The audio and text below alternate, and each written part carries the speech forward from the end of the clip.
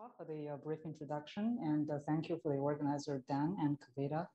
This is my first in-person event after the whole pandemic, so I'm very glad to be here in Montreal. And so actually a few weeks ago, I asked Dan whether the topic has to be strictly related to mean field games or it can be marginal related, and Dan replied to me that so far, it seems all the speakers, like their submissions, are strictly following the theme. So after some thought, I decided, okay, I'm going to, since this is a mean field game workshop, I'm going to stick to the mean field because I think unilateral deviation is not optimal for me. So as a price to pay, I have to apologize that this is pretty much still like a raw project, like work in progress. So there is still quite a bit of stuff that needs to be done. So anyway, so the main motivation for this whole thing was I'm kind of interested in mean field games or interactions via information, because this is a pretty hot and interesting topics with lots of economic motivations. So economics, for example, recently there's this hot field of something called information design or Bayesian persuasion type of thing. So there are like basically three approaches that one could try to influence an agent's action. You could either try to provide incentives to try to change their preferences, or you could try to improve technologies to try to reduce the cost of them exerting a certain action. And then the third venue is to try to alter the information that that are available to them so that they can choose some action based upon that. Okay, so that actually kind of motivates me to think about, okay, what is a very simple framework that is tractable for me, at least for myself, that at least has some features of this information interaction and also in the mean field game setting. And so I kind of started looking at, so by the way, this is a joint work with my PhD student, Steven Campbell. So a lot of the credit goes to him. Okay, so here's the outline of the talk. So I'm going to start by giving a brief introduction and about the problem formulation. And then I will talk about the single agent problem.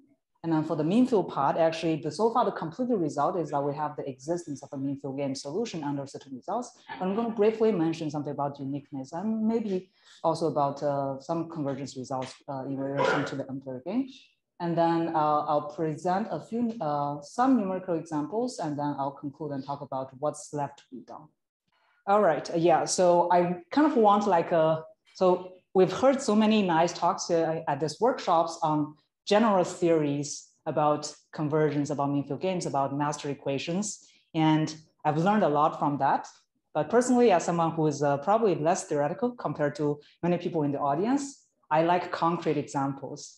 I like something that I really understand and I can say a lot of stuff about it. So I'm thinking about, okay, what is the simplest model that has this flavor of interaction via information? And also at that time I was working on problems related to optimal stopping. So I want something also involving optimal stopping. So that leads me to picking this sequential testing problem that's very well known in statistics. Okay, so it all started from the work by Watts and Wolfowitz in 1948 and 1950. So they started looking at this sequential probability ratio test. So you can think of, you have samples coming from some, let's say, normal distribution, but with an unknown mean. It could be zero mean, or it could be a mean with mean equal to 1. And then you're trying to collect samples to decide what is your prediction about this unknown mean. And of course, collecting the samples is costly, so you have to pay a cost of collecting information. And then later, this model was generalized to continuous time by Shuryev in 1967. So this is a rough setup. So you have two hypotheses. So the null hypothesis is theta equal to 0, and the alternative hypothesis is theta equal to 1. And you have a certain prior given by pi and 1 minus pi.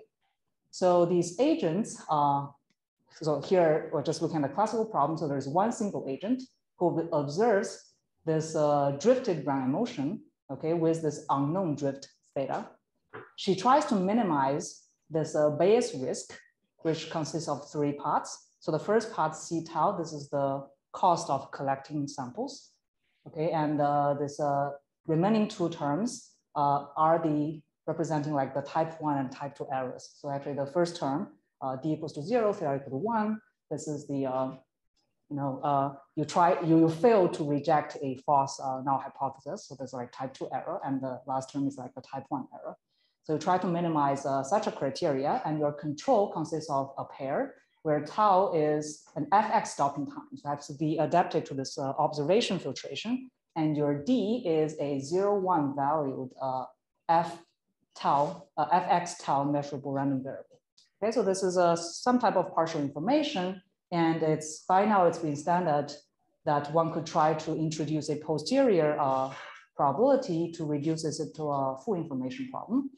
So by introducing this posterior process, pi t, which is the probability of theta equal to 1 conditioned on ft, then using some standard results from nonlinear filtering theory, one can write an SDE for this pi process. So we have d pi t equal to mu over sigma pi t times 1 minus pi t times this W bar process, which is called the innovation. And this is a Brownian motion in this fx filtration with respect to your probably measured p pi. So then this whole problem can be reduced to a standard optimal stopping problem. Okay, so just by doing iterative conditioning and utilizing that this decision variable D is fx tau measurable, just do iterative conditioning, you can rewrite it this way, and then it's pretty obvious what should be the optimal D. Okay, just trying to compare this term with this term, and then the optimal D star is given in this way. And then one can write down a free boundary problem for this standard optimal stopping. So this is infinite horizon, and then one can show that the optimal strategy is to stop as soon as this posterior process pi exits a certain strip. And if you exit from the top strip, you try to make decision D equal to 1. Okay, so what we're gonna do is we're gonna introduce a little bit of interaction into this sequential testing problem. So looking at the mean field version, and then for simplicity, so that we easily have compactness, let's try to look at the finite horizon problem. So here, let's let mu theta 0t to be the fraction of agents that have stopped by time t given theta. Okay, and we're gonna, for technical reasons, let's try to work with a regularized version of this fraction of agents that have stopped. So I have this function f mu, which is a modified version of the input signal mu theta. So here, this phi is a modifier, but you could also, by picking different forms of phi, for example, to try to make it, let's say, supported on the positive real line, maybe this could also be interpreted as some type of delay of the signals. So then the agent I here observes a private signal xi. So in the language of, I think, Dan Delarue and Kamona's Dankran paper, they call it this private monitoring. So each agent is observed having a idiosyncratic noise wi, okay, but the drift part here, h, not only depends on the unknown random variable theta, but also depends on how many agents in this whole population have already exited by time t, like a regularized version of that is going to enter into the signal process. And then from this observation process, one can similarly define a posterior process pi I, okay, condition on this, signal. So here I write things in boldface, they can be multidimensional. Because you have a multidimensional signal. And the objective here is very similar to the classical problem. So agent I is going to minimize its base risk, consists of a cost of collecting new samples together with a loss function. So I'm just getting rid of the decision variable D and directly write in terms of some function of pi. And for the classical problem, this G is simply this A1 pi minimum A2 times 1 minus pi. Okay, but for us, actually, the primary examples we had in mind was to take G to be this cross entropy loss function. So you can really think of this as the cross entropy loss between the true labels, which are the theta, and your predicted labels, which are the pi's. Okay, so you compute the cross entropy loss between these two stuff, you end up getting something like this. So at least this cost function is much nicer for us in the sense that it's continuously differentiable, at least in the interior. It doesn't have the kink as the classical problem. So the main feature here for this model is an interaction via the signal process, or at least this is a special case of interaction via information. And then it also contains a little bit of common noise, okay, in this unknown random variable theta, but in a very simple way. So we kind of thought this is probably the simplest setting that we can look at for optimal stopping problem, and with a discrete finite common noise state space. So here, I forgot to add some references here because the slides was already uploaded, but people have looked at mean-field games with filtering. For example, I think Peter King has a couple of papers on mean-field games with filtering date back to, I think, 2019 or even earlier. But most of those papers are in the control setting rather than optimal stopping. You say there's common noise here, or there's no common noise? There is common noise because the theta is common. It's like a population collectively is trying to learn an unknown random variable. Okay. But they don't directly communicate with each other. Okay, so the mu theta is stochastic just through theta. Yeah, here the common noise is pretty simple. It's just in theta. Okay. And the stopping time though can only see xi. It can't. Yeah, see, it's like a private information. So it can't see mu theta. We can't see how many people have stopped. Well, it can. Okay, so here the signal here potentially this is multidimensional. You could, for example, take h to be a vector, like the second component just contains f mu as the drift, plus some noise. Potentially degenerate noise. Well, that's a good point. Like here we have to kind of make things non-degenerate. I mean, it's also, I mean, imagine if noise is zero, you immediately observe the exact fraction of agents that have stopped. Imagine the mean field limit, this f mu's is kind of like deterministic measure flows condition theta. So if they are well separated, depending on different theta, then as soon as the agents can observe what's going on, they know what theta is. So there needs to be a little bit of noise so that they don't have complete knowledge about this unknown stuff. Okay. That's a good question, thank you. All right, so since this is a mean field game of optimal stopping, let me comment on some of the approaches that as far as I know, that exist in the literature handling mean field games of optimal stopping. So you either have really explicitly solvable models where you can say a lot of stuff without much other requirement, but those are like for very specific models, for example, the bank-run models of Marcel Nutz, or like Marcel and myself have also have some papers on mean field games of optimal stopping, but with very particular structure so that you can easily write down an explicit solution. So in the more general setting where explicit solutions are not available, there exists several notions of a mean field equilibrium. So you could look at strong mean field equilibrium. So this notion was already studied in the bank-run paper by Carmona, Delarue, and Lecker in 2017. But for strong mean field equilibrium, because the requirement of measurability, getting the continuity to work is kind of difficult. So I think most people went for a monotonicity-based proof, like based on some type of lattice structures. And then there you need strategic complementarity to get this monotonicity to work. And if you felt this is too strong a condition, you don't necessarily have strategic complementarity, you can try to push for the weak mean field equilibrium territory. And for this, you can try to use a continuity-based proof. So for the weak mean field equilibrium, you have to be prepared for some loss of measurability. And I think in the dance-like paper, they kind of look at the conditional joint law of the common noise and the stopping time. And there recently, I think in year 2020, there also came out another approach with kind of also have a weak flavor. It's a relaxed solution approach.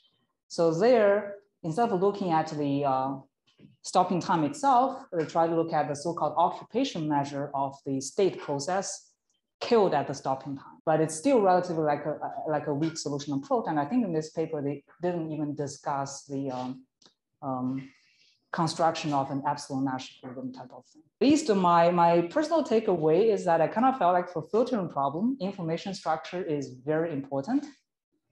In particular, agents don't really see the noise, but only the observation process.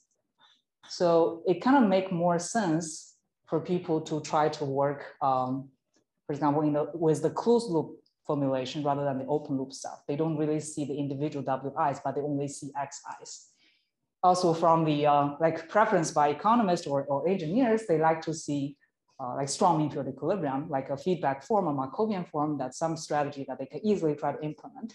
So here what we're trying to do is to work with a strong mean field equilibrium, but without this strategic complementarity assumption in general. So of course, the price to pay is that we really need to work hard on the regularity part. And as we all know that for optimal stopping problems, regularity is much harder to obtain compared to control problems. So far, the main difficulty of this project is shifted to the regularity of the single agent problem, as well as like some of the convergence, the continuity stuff in relation to an mean field game. Okay, so here are some of the assumptions that we're going to make in this talk. So we're going to write H mu, which depends on T and also this unknown random variable theta, to be a shorthand notation of this composition of the fraction of agents that have stopped by time T. So the regularity assumption we're going to make is sigma is invertible. For some reasons, I already kind of explained a little bit. And here, without loss of generality, we can simply take it to be identity, because otherwise you can simply replace your signal process by sigma inverse times x if necessary to convert the volatility to be the identity matrix. And the regularity condition on the signal process H, we're going to assume it's continuous and bounded, and it's going to be jointly C1 in the time and the fraction argument. I mean, some of these conditions is not necessary, could be relaxed a little bit. And here we're just, we haven't pushed that hard into getting the like minimum requirement here. And then the third assumption, we're going to assume the signal always contains at least some amount of information. It's non-degenerate in the amount of signals that agents actually see. And there also needs to be some regularity conditions on the payoff function G, I mean the loss function G. So we assume G is concave and satisfies G of 0 is equal to G of 1 is equal to 0. And lastly, we assume G is C3 with this composition being Lipschitz continuous. So this composition G tilde will show up later in your transformed problem, then you realize why we need this conditions here. Okay, so maybe I should give at least one simple example that satisfies the condition above. So by the way, the cross entropy loss function here satisfies our assumption. So then an example of H could be of this form. So you have some baseline signal lambda 0, which is the signal that you get without any interaction. And then the fraction of agent stopping is going to affect the strength of the signals. So here, depending on the sign of lambda 1, you could be in the region where you have a war of attrition. So people try to outlast each other. So as time goes on, your signal kind of gets stronger and stronger. So you want to remain in the game. Or if lambda 1 is negative, you're in the preemption territory. So where the signal gets weaker and weaker. So people trying to leave early. So let me also mention that the C3 regularity assumption on G is not really satisfied by the classical type 1 and type 2 error type of payoff.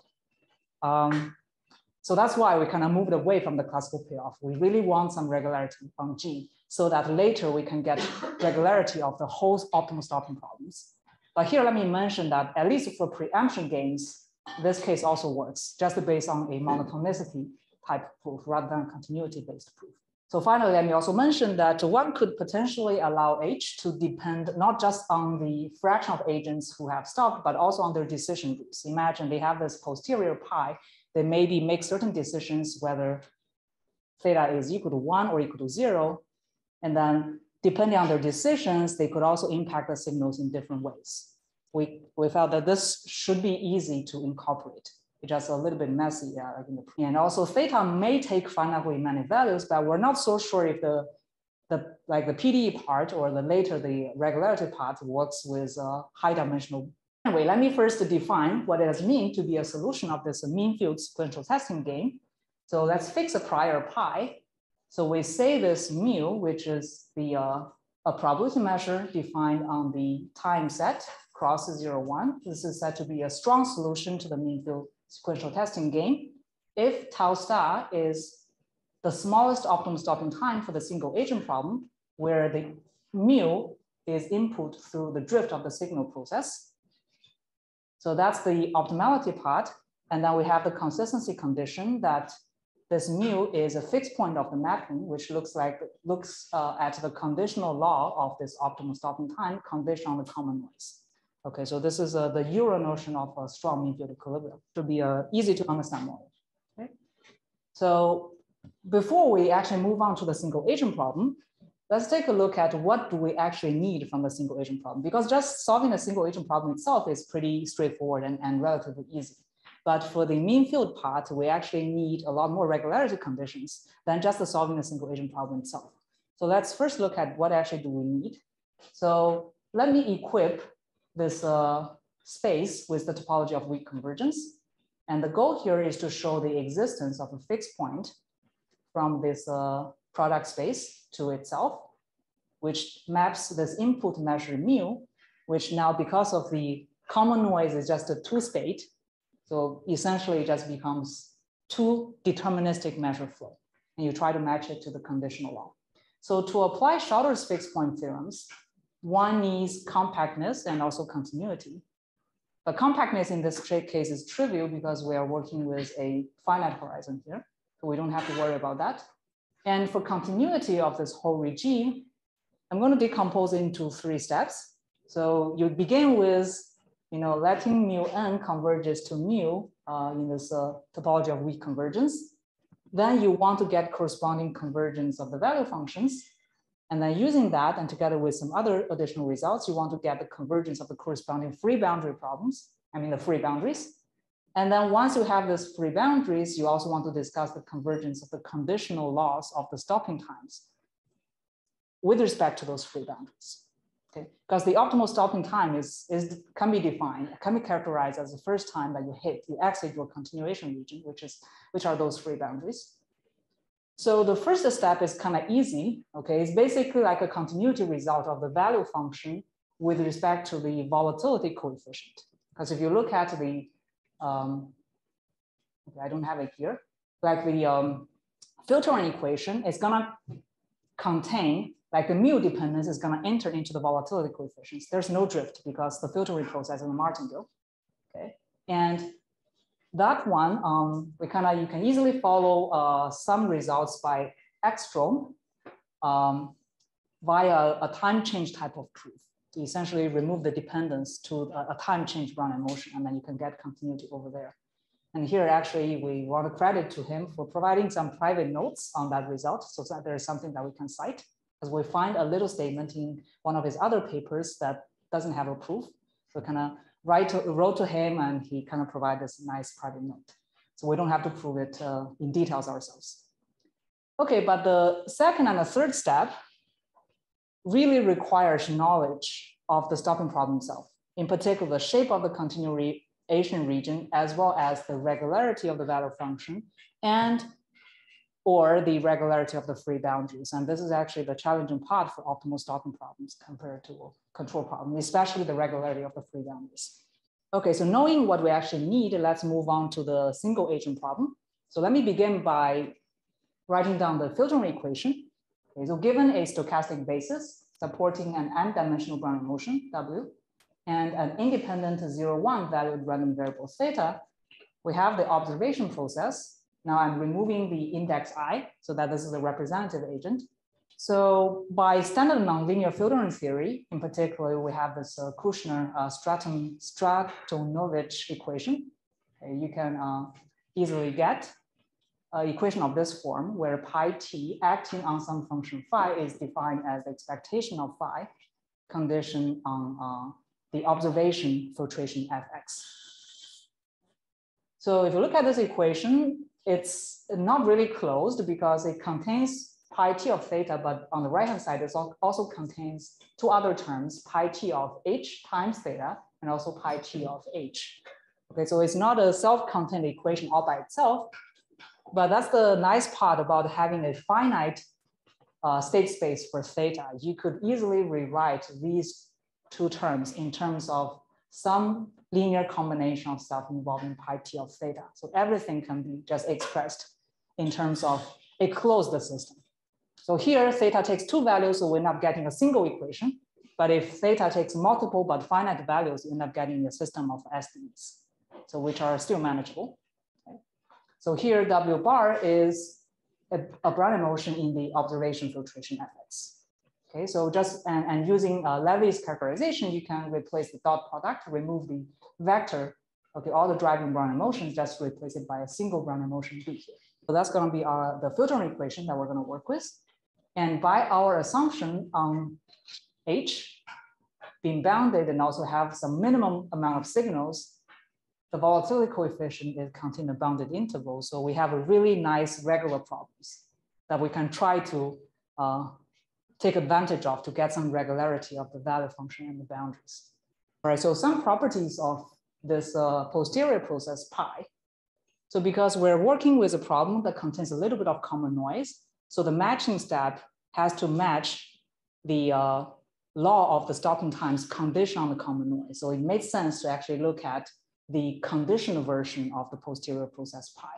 So here we have a little lemma, the condition on theta equal to 1, theta equal to 0. These are the SDEs satisfied by the pi process. Now, instead of the innovation process, now we have Brownian motion W that's independent. Secondly, one can also try to show some nice probabilistic properties of this posterior pi. For example, it emits a density with respect to the big measure. And also, as time goes on, as you collect more and more samples, intuitively, you should expect that the posterior estimate is going to eventually converge to either 0 or 1, okay, by some type of 0-1 law. And then actually, it does not exit it in finite time, because you don't really hit the boundaries in finite time, but you hit them at infinity. So things are pretty nice. All right. So we talk about the pi process. And actually, for some of the proofs to work, it also it's sometimes nice to work with this log likelihood process instead of the original pi process. So this LT is defined as the logit function acting on pi, the logit function of pi. And you just apply Ito's formula, you can get an SDE for this log likelihood process L. The nice thing about this log likelihood process is that if you look at the conditional version, condition on the common noise, they become Gaussian process. So that's another nice thing one can try to take advantage of in proving certain regularities later on, because now you have all the access to the density functions of some heating times of Gaussian process and things related to that. Okay, so next, let me also talk a little bit about the properties of the value functions, which we're going to use to later derive the the regularities of the free boundaries. Okay, so here the value function is just defined as this this way for this simple standard optimal stopping problems. So some proposition. First of all, one can show that this value function is monotone in the volatility coefficient. So here, this eta is where the interaction is going to come in, okay, to the filtering equation. So one can show that if eta 1 is greater or equal to eta 2 for all t, then the corresponding value function satisfies the reverse inequality. So this is also very intuitive, like eta represents like the strength of the signal. So you have a stronger signal, you have a smaller cost. It's pretty intuitive. And together with the third property where you have concavity in pi, okay, for any fixed t. So these two, let me mention that a rigorous proof, I mean, the intuition is clear, but a rigorous proof is really based on an approximation argument. So we kind of took some argument from a paper called Properties of American Options. So where try to do like a backward recursive proof of property 1 and 3 at a discrete time grid points, and then take limit to recover the properties of the limiting function V. And for the second property, we can show that the value function is bounded between the lower bar and the upper bar, where these function V with the bars are using the lower bound and the upper bound of the diffusion coefficient, eta. Okay, so this is like an immediate consequence of the monotonicity in the volatility. So you just take the lower and upper bound of the eta process. So we have, yeah, some nice bounds on the value function. And finally, we have this joint continuity of the value function in T and pi. So the last property is a little bit more involving. It basically uses a time and space change. So here, if you look at the filtering process, the volatility coefficient has this nice structure that it decouples into the product of a time-dependent component and a space-dependent component. So in some way, you can try to decouple this time change and space change. So I'll talk a little bit about this time and space change. So we have already seen that a space change, which means doing this logic transformation to get to the log likelihood process, this will remove the space dependence of the volatility coefficient. So we end up getting this SDE for L that doesn't contain any pi or any L on the volatility coefficient. And one can further try to remove this time dependence, eta mu of T, by a time change. So essentially you try to look at things in the volatility clock. So there's a process ZT and define its inverse. And then you introduce this new function LT, which is this log likelihood process, but with time running according to zeta T here. Then in the time change process, you just end up getting a Brownian motion with unit volatility. So it seems this transformation is nice in the sense that now the state process becomes independent of mu. But the thing is really the difficulty or the mu dependence have just been shifted from the state process into the objective function. Okay, it doesn't vanish. It will show up here because of the time change. So we have this time and space changed problem, which I'm going to call it the V tilde, as a function of S and L to be this new optimal stopping problem with this nicer state process, but an uglier looking cost function. And the relation between the original value function and its transform to V tilde is via this time change and also the space change. So here, now you see where this G tilde process comes in. So that's why initially I kind of assumed this composition of G with the inverse of the logit is a Lipschitz function, so that I want to get some nice Lipschitz property for this transformed problem. And one can also check that for the cross entropy loss function, all these properties are satisfied. Okay, so G tilde works for the cross entropy loss. So the proof actually for the last bullet point for the joint continuity is via this time and space change problem. So one can easily try to show by probabilistic argument, stochastic analysis, that this V tilde is jointly continuous, and it actually has this bound here on compact subsets. So this constant C will depend on the choice of the compact subsets. And then once you have this joint continuity of the V tilde, you can go back to get the corresponding properties for V.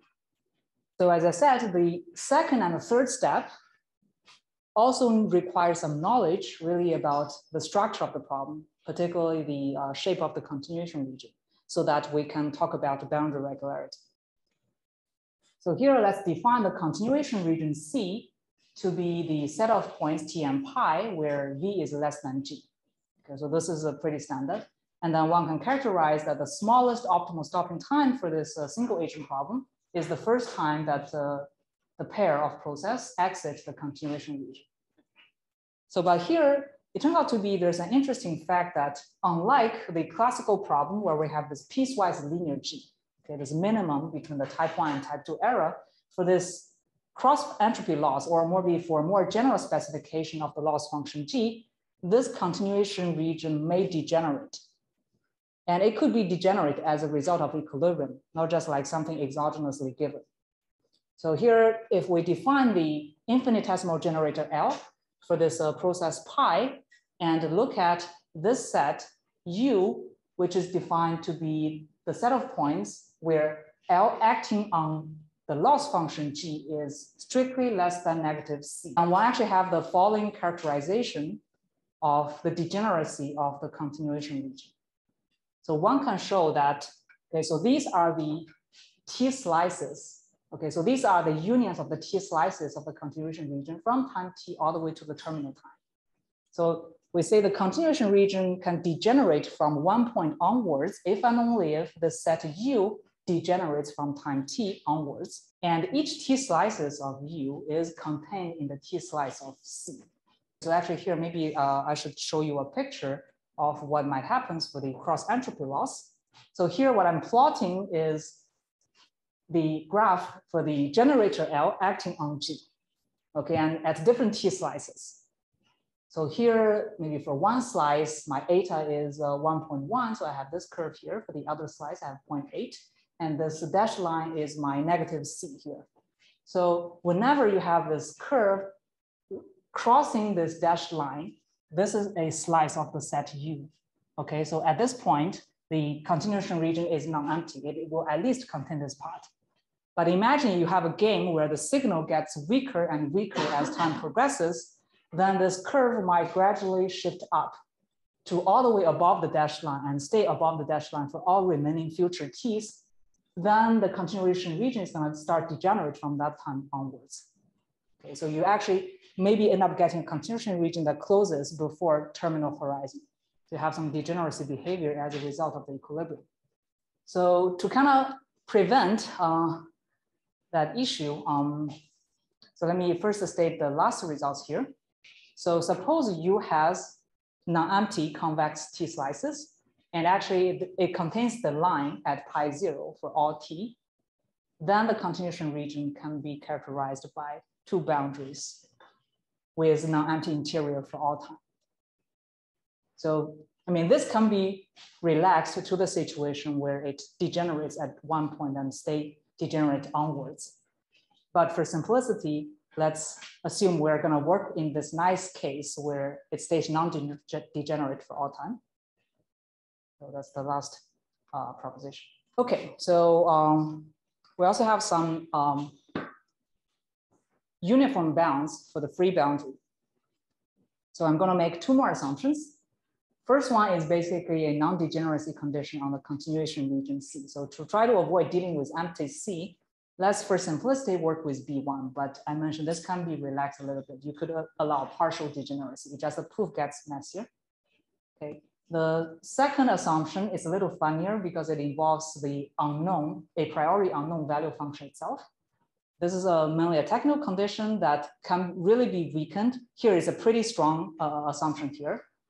We haven't really pushed that hard because this is not needed. We only need a very small implication of this result. So I won't come, for the sake of time, I won't comment further, but let me just mention that if you have symmetric G, such as the cross entropy loss, then B2 holds automatically. You don't need to check anything for the value function. Everything will follow from symmetry. I just mentioned that this condition can be relaxed. Under these assumptions, in particular under B1, B2 is used later, one can show that these free boundaries are actually sandwiched between some constant boundaries. So in particular, the outer boundaries B lower star and capital B upper star allows me to never touch 0 and 1. So for the nice benefit that my cross entropy loss has this shape, which is not really Lipschitz at these 2 points. And I really want Lipschitz continuity for my regularity assumptions. And having these two fixed boundaries, B little star and B upper star, allows me to not care about these regions. I only need to focus on this part where everything is pretty nice and Lipschitz. Okay, and these two, B star actually comes from the corresponding non-interactive infinite horizon problems using the minimum volatility and the maximum volatility. All right, so under all of these preparation work, we can finally talk a little bit about boundary regularity. So here under assumption B, the main result is that the boundaries are going to be locally Lipschitz. And this Lipschitz constant can be made independent of the input measure mu, which is kind of important for the mean field fixed point continuity. So this is basically an adaptation. It's based on a nice recent results by a paper by Angeles and Steve. It's a result about the boundary regularity of some jump diffusion process, I think. So here we're adapting their proof for our time and space changed problem. So the main idea here is that, okay, we're going to look at the transform problem, is the transform the value function P theta and the transform the loss function G theta. So let's split the whole continuation region into two parts. because of the nice results from the previous proposition that we can kind of split the whole domain into two parts. So we have a lower boundary, we have an upper boundary. So let's focus on the upper boundary part and call the difference function W plus. So then one can try to treat this free boundary, this upper boundary, as the zero level set or the minimum element of the zero level set of this W plus, the W plus. And then if assuming you have like smooth fit, then you can try to differentiate this guy with respect to time to get a representation of the boundary derivative in terms of the value function derivative. However, we don't yet know whether smooth fit holds. So what we're gonna do is to step inside the continuation region to look at the delta level sets instead. So inside the continuation region, the value function can easily to be proved to be C12, just by, you can try to do a viscosity characterization and locally work on a parabolic region to upgrade the regularity. So everything's gonna be C12. And for this delta level set, you can differentiate with respect to time. So boundary regularity essentially is closely related to regularity of the value functions. We have this representation. Then what one can do, although the proof is quite long and technical here, but using some type of differentiable flow of the state process L and some pathwise derivative, one can locally try to bound this derivatives of W plus uniform in delta. So that give us a uniform local Lipschitz constant of all these boundaries. All right, so that's a lot of preparation work for just to getting the needed continuity result of existence of a mean field game solution. So now let's talk about that. So going back to the previous regime, so what I want to show is that you have weak convergence, then you have this convergence of the value functions, followed by convergence of the boundaries, followed by the convergence of the conditional law of the Heyting times. Okay. So I'll skip the first part. In the second and third part, I'll elaborate a little bit more on the next two slides. But the main theorem here is that under assumption B, okay, which is the additional assumption on the non-degeneracy of the continuation region and some properties about the generator acting on the loss function G, one can show that this mean field sequential testing game has a strong solution. For the convergence of the free boundary, so this is where this local uniform Lipschitz part is used the first time. So from this local uniform Lipschitz boundaries, you can try to extract a subsequence that converges locally uniformly to some limits, which happens also to be locally Lipschitz. So then the idea of the proof is basically try to extract a limiting point from the sequence of boundaries and then try to identify the limit point, the B bar, with the corresponding desired limit P. And then you can try to identify it in two different directions. So one direction is actually relatively easy just by taking limit of this continuous fit equation for the pre-limit boundaries using the continuity or the regularity of the value function together with the regularity of the boundaries, Bn, passing to the limit, you immediately recover that B bar satisfy the continuous fit. And so B bar must lie in the stopping region, okay, of the limiting problem. So you immediately get one direction of the bounds. But the reverse direction is a little bit more involved. So it basically uses the fact that the optimal free boundaries can be characterized as the minimal or respectively maximal continuous solution of an integral equation of all the free boundaries here. So I think the derivation of these integral equations requires some irregularity of the boundaries. It has to be bounded variation. And it also uses some smooth fit principle of the value function. So which has to be proved, but I'm skipping it here. So you need to prove smooth fit, the value function. You need to show that these boundaries have bounded variation and you have this integral equation. So then what we're doing here is that we write down all these integral equations for the pre-limit boundaries Bn, and then pass to the limit in these integral equations. Then we can show that the limit B bar also satisfy the integral equations. And then because this limiting boundary B is the minimal or maximal, by comparison, we get the reverse inequality. Finally, we also have the proof of the convergence of the conditional law. But I mentioned it's nice to go to the transform the problem because L condition on theta is Gaussian. So one can try to utilize some existing results about convergence of Gaussian heating times. So in particular, we find this very useful result from a paper in 2004 by Shevchenko. But we have to adapt the proofs because the setups are slightly different. But basically what it's saying, so hopefully it might be a useful result for some other research. If you are given a sequence of Gaussian processes with converging initial conditions, converging coefficient, and you also have a sequence of boundaries that are locally uniformly converging with some nice regularity. So here in particular, you may want them to be locally uniformly Lipschitz. Then you would have the convergence of the corresponding heating times to those boundaries in probability. So then basically we're using these properties to get the corresponding convergence of the conditional laws.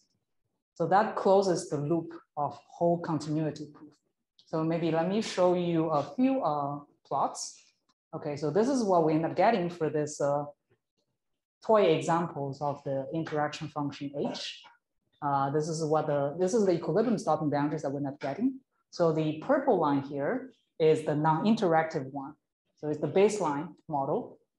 And as we gradually increase lambda 1, so which means we're moving into the war of attrition regime, the signal is getting stronger and stronger. People will stay longer and longer in the game, so the continuation region kind of widens. And in the other case, when we're moving to the preemption game regime, it's going to shrink. And here, the most negative lambda 1 that was plotted here is negative 0.1. But you can imagine as you continue to decrease this lambda 1, the continuation region will degenerate.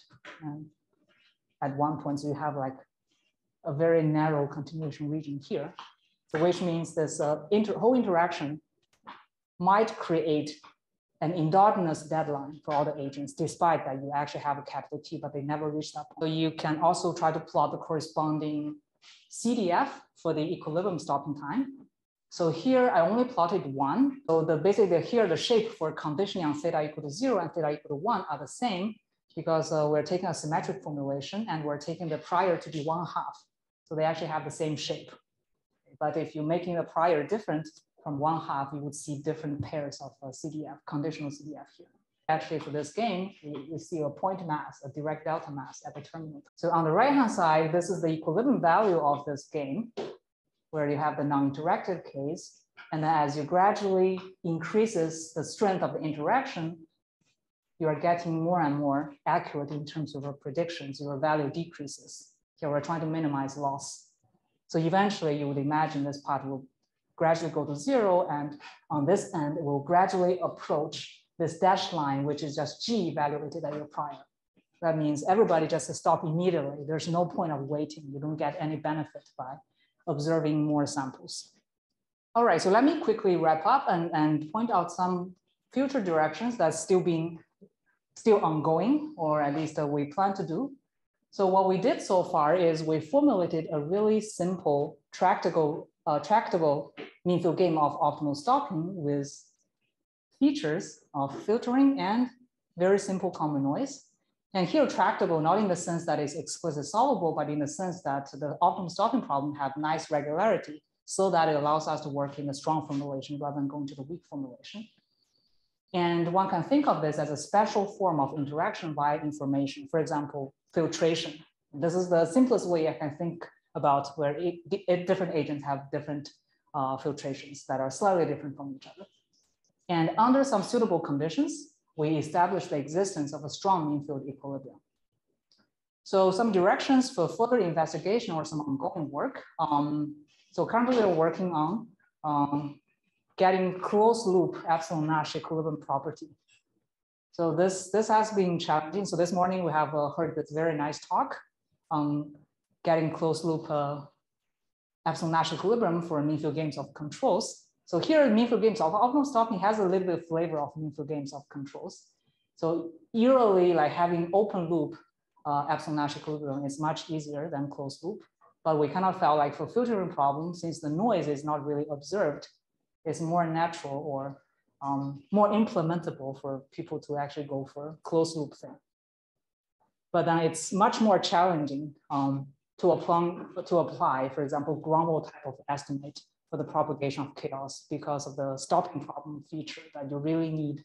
It's hard to translate some error estimates in terms of the stopping time into the pi process so that you can complete the loop of ground wall estimates. So we're currently still working on this part. We have some ideas, but we're not done yet. And some other directions to generalize is this part is relatively easy. One can easily incorporate decision rules to the signal. But for multi-hypothesis testing, writing down the filtering equation, there's no problem. It's just a coupled SDE system, finite dimensional. But for the strong formulation, one needs a lot of regularity for the continuation regions, for the value functions, and the free boundaries. And if the free boundary is some curves in the hyperdimensional space, we're not sure yet how feasible that part is. So in that sense, to further generalize such a problem, one might be tempting to go with weak formulation, but then there's the question of how do we kind of ensure the information structure is correct for filtering problem. For example, in particular, I'm not really sure, given a weak mean field game solution, how does one construct a absolute Nash equilibrium that's adapted to the observation filtration, not just the noise? So that's a question I don't know the answer yet. I might go back and rewatch the first talk in the morning and see if I could get some inspiration. And along the same lines, one could also look at a continuous state space for the common noise rather than discrete. A very simple problem that's closely related to the sequential testing is the quickest detection problem. So instead of having a 0, 1 unknown random variable you're trying to detect, you have a random time that comes into the drift.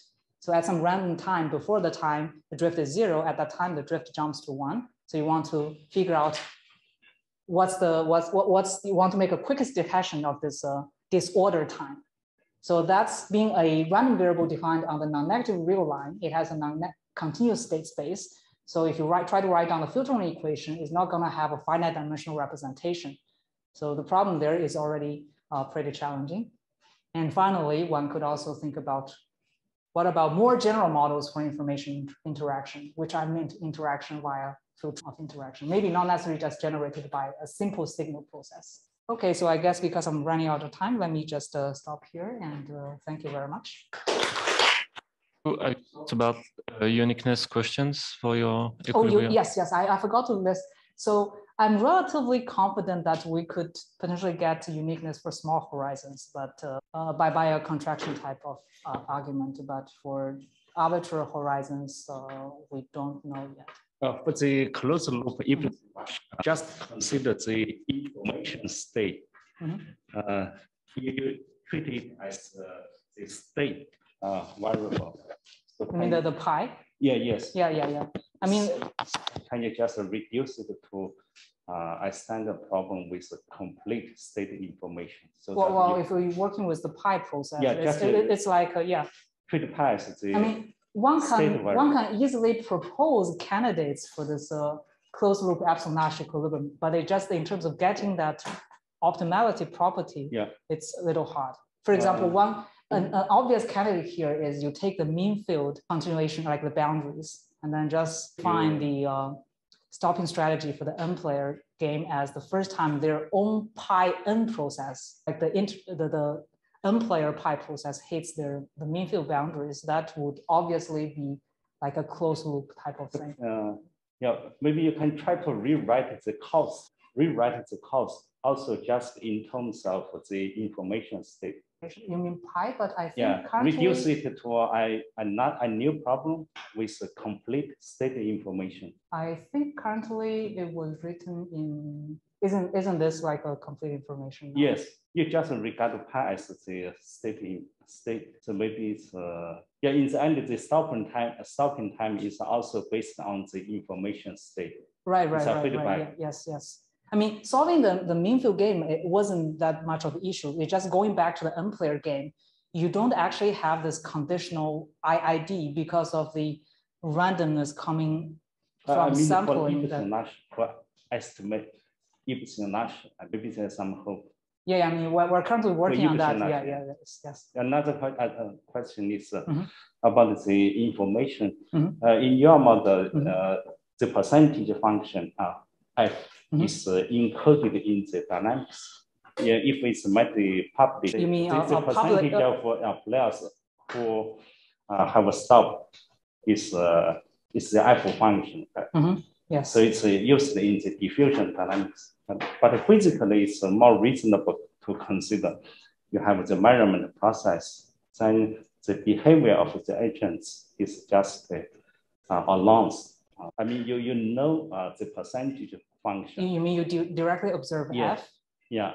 Yeah, I think share the information. I think originally we thought about that formulation, but for example, for some reasons, I kind of commented on Dan's question earlier that if you directly observe this F, it's kind of you already know what theta is because the mean field limit, like if based on condition on different theta, the F is well separated, then just knowing a little bit of what the F is, you can already know what the theta is because different theta leads to very different F. So if you have that information available to the agents, you kind of know what theta is. You can infer back. So you need a little bit of noise so that you don't get degenerate situation. Or maybe I didn't quite get to your question. We can talk a little bit offline. Yeah. Any other questions? Yep. Thank you for your very nice talk. I have a question at the intuition level when these barriers come together. So my question is like, if it comes too fast and that a lot of people quit, then maybe the people still in the game does not have a lot of other people to explore, to get the belief of what the true variable is. So is there an effect on this type of situation? Like you are not yet at the infinite limit, you're in the finite game. Too many people have gone out, and the sample of other people that you are reading this fraction is smaller and smaller. Does this create some problem somewhere or not at all? You mean problem in what sense? Like the continuous region degenerates to a point? That might occur in this game, yes. Yeah, we actually have another plot, which I didn't show here, which it degenerates, like it run the numerics, it just closed. Okay, so in this situation, is it like easy now to compute my cost again? Because to compute the cost? Yes, or maybe I misunderstood. Like this filtration that I'm using the other people observation to understand, to get an idea on the signal. It basically just means everybody have already stopped by that point. Yes. So actually, maybe let me mention that you don't, in that case, you don't actually see an atom at the terminal time. It's still like a distribution with a density, just have a very concentrated at that point. So maybe your stopping time kind of converges to a point at here.